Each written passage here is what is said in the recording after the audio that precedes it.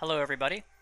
We are going to go ahead and today talk about Cisco 100G-SR4 optics and breaking them out into 10 25G connections using MPO fan-out cables. Let's first start with what is MPO and 100G-SR4. MPO stands for multi-fiber push-on connector, and these MPO connectors attach to a ribbon style of fiber cable. They call it a ribbon. There's multiple bundles of fiber cables in there, commonly in 12, 24, and 48 pairs. One other thing is they can be either male or female. These MPO connectors have keys on them. Whether it's male or female, they all have keys. They are important to notice their orientation, as you will see later. And these are used to connect into the QSFP optic modules and MPO patches. Now 100G-SR4 or 100G-SR4 is defined in the IEEE 8023-BM 2015 document. And 100G-based SR4 is a 100 gigabit per second transmission using 4-lane electrical interface, thus a fibers total running 25 gigabits per second over multi-mode optical fiber for distances of at least 100 meters. And what does it all look like? 100G SR4 module here on the left from Cisco is what this looks like. Standard 100 gig module, QSFP28 plugs into our switches. And on the right, let's look at a few things.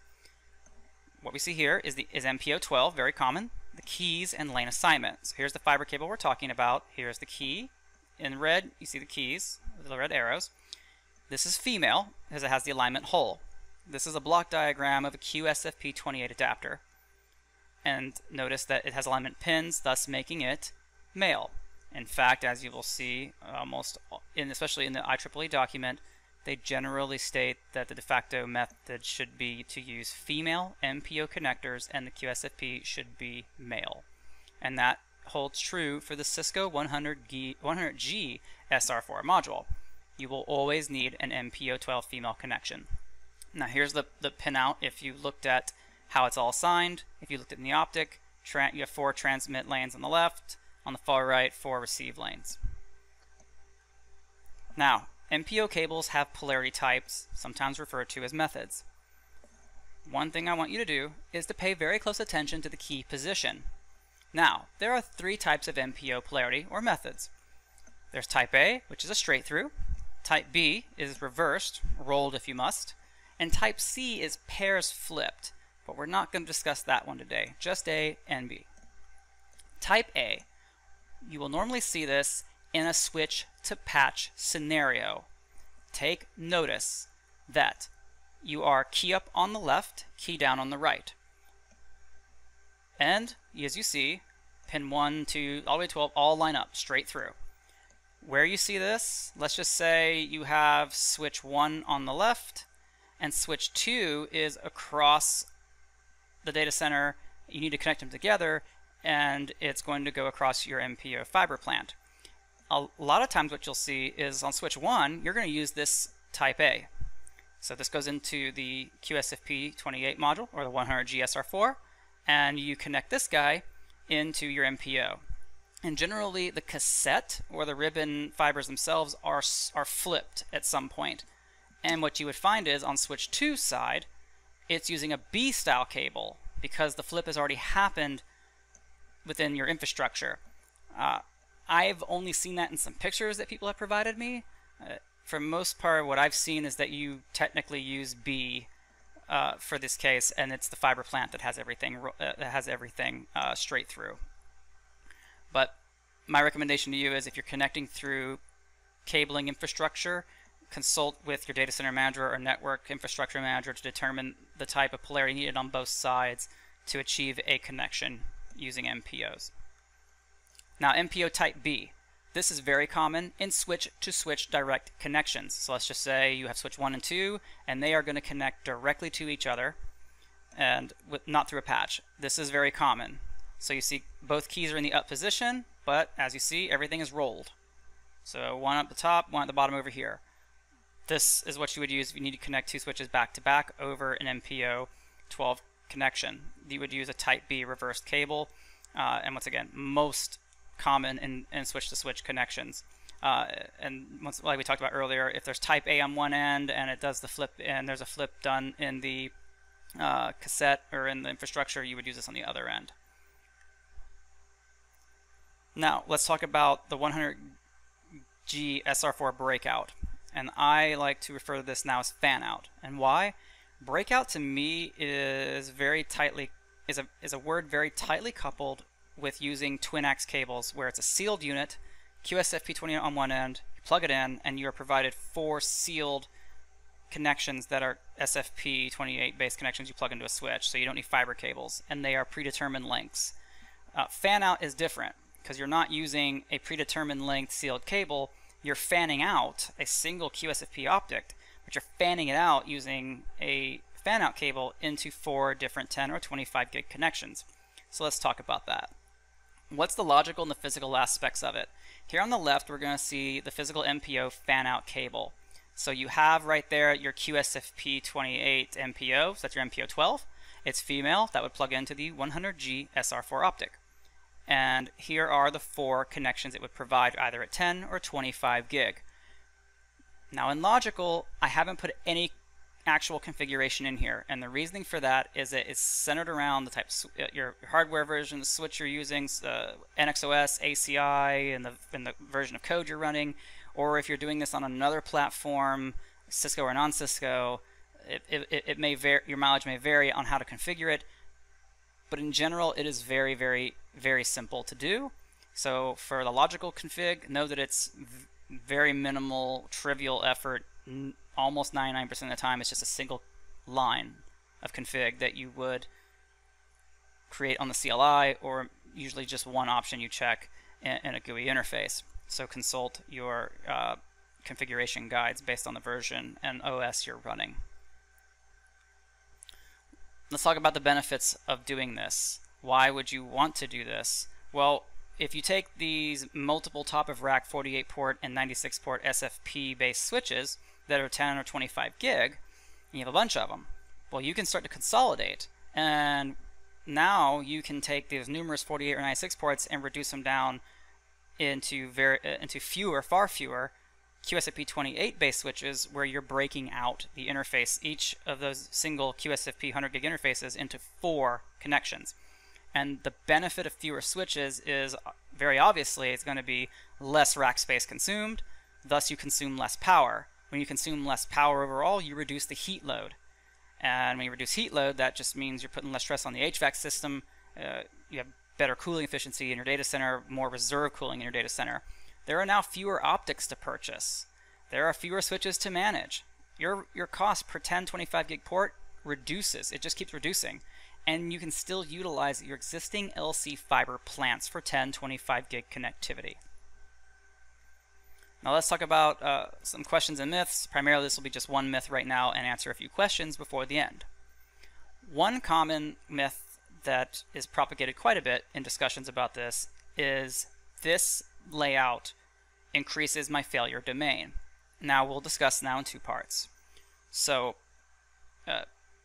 it'd be wrong to call this a parade of horribles, but technically speaking, even these 2 issues could, if they were common enough to happen, would definitely be a parade of horribles for those of us working in managing data centers.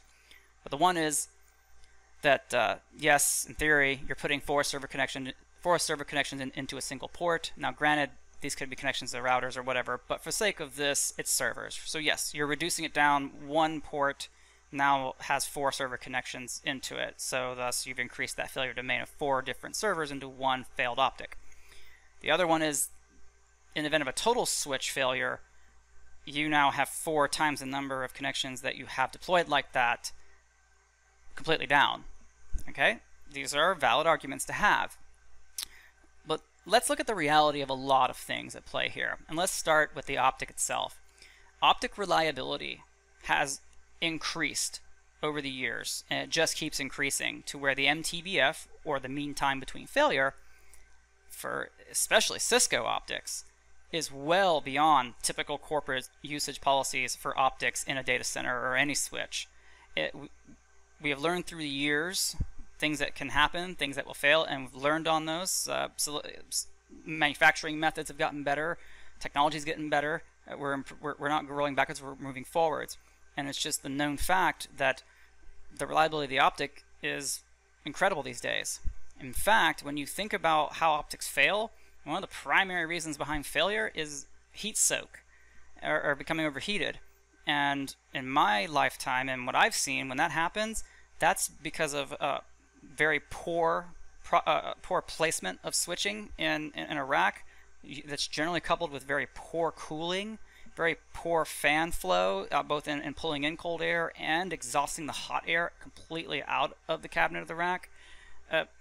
Those are generally things that no OEM can factor out. So that's still, the onus is still on you to ensure that there's proper cooling available in your data center, that airflow is, that the proper placement of the unit, proper airflow to draw the cold air in, and making sure that the hot air completely exhausts out, ensuring sufficient flow enough to keep the optics operating within their designed temperatures.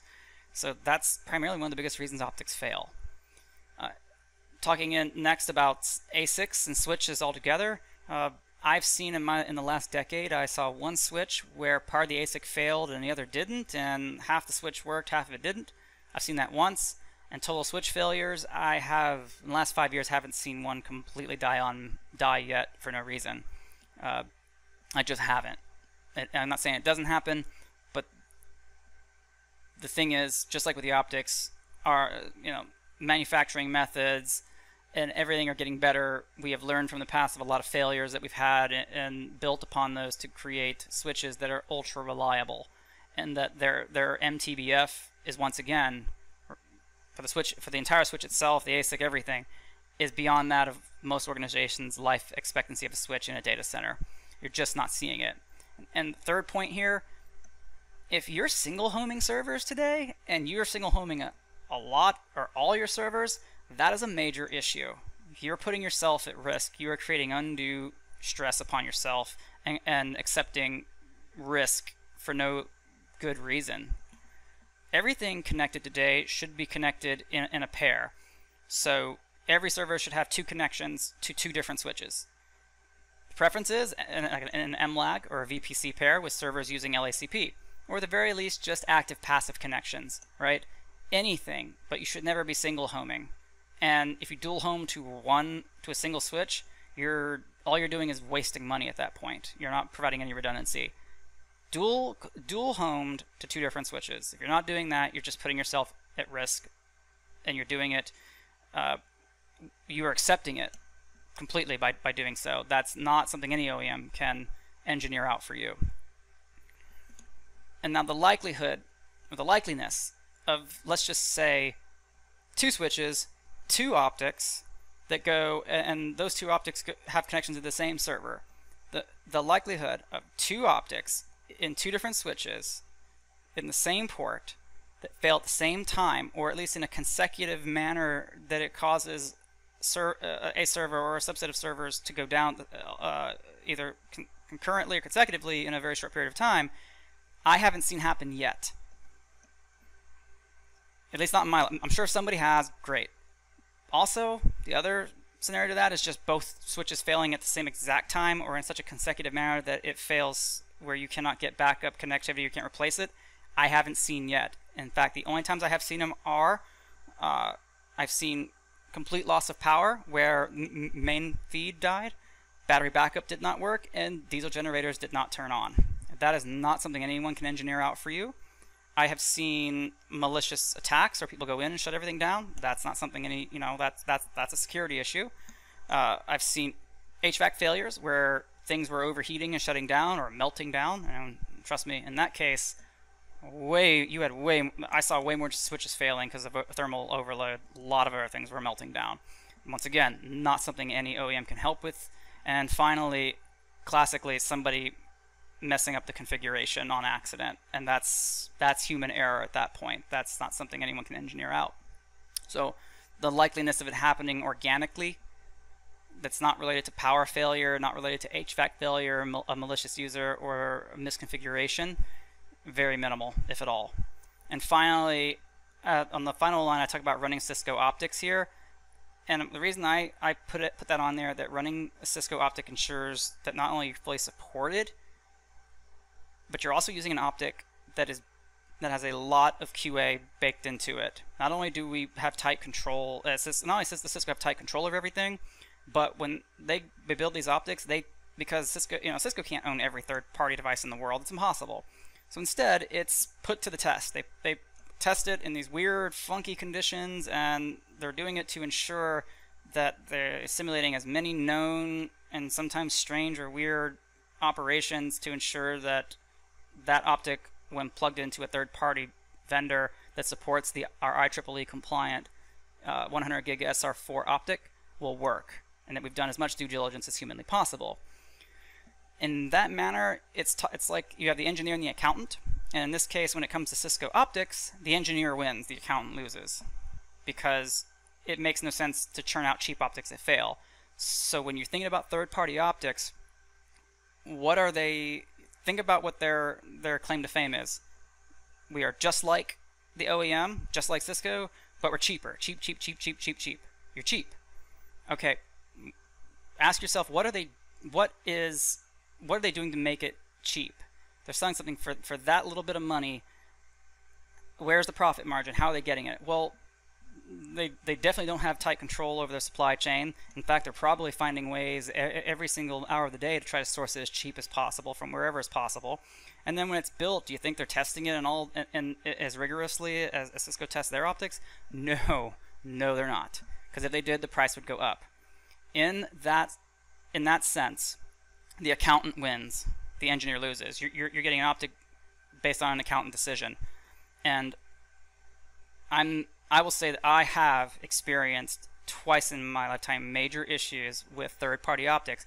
One more recent was obviously Cisco equipment using third-party, but that wasn't the largest. The largest was when I was working a long time ago on some HP switching, back when they still had 3Com in their fold.